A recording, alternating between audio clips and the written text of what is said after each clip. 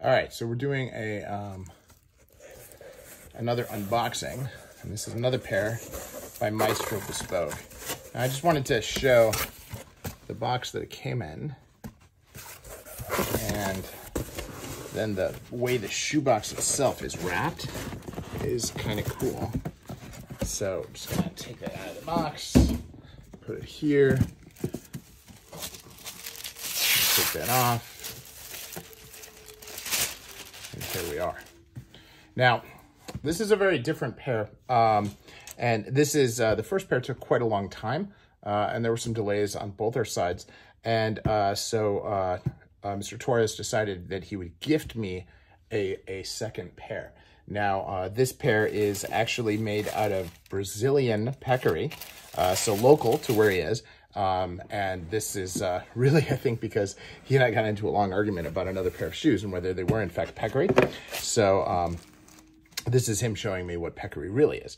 So which is cool. You know, you develop relationships with shoemakers as they're making a pair of shoes for you over a period of time, and you know, the discussions on WhatsApp with Chow have been fantastic.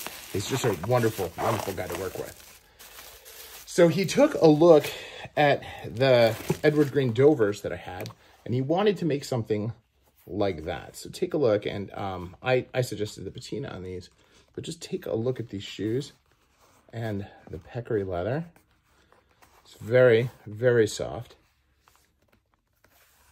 And again, you just look at the details, and he's done a nice job of lasting. Although you can see there's a little bit of a tight spot there. Not bad though. This is a very, very soft leather. I was working with a bespoke shoemaker from England, and he was telling me how difficult Peccary is to work with. You see here some scars from the Peccary.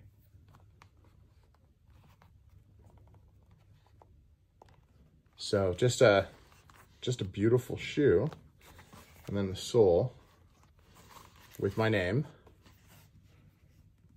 This one without the plates has nails.